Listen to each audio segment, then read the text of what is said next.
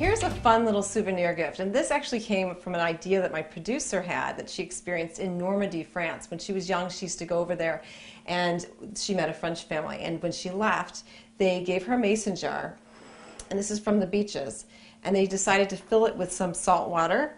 Actually, they filled it, I think, with the sand first. So this was basically from the beaches of Normandy. Then they filled it with the salt water from the actual ocean, which I thought was really neat.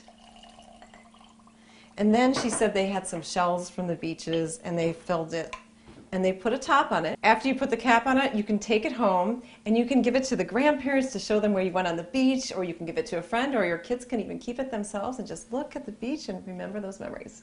For more information on upcoming destinations and projects, visit FamilyTravelsCK.com.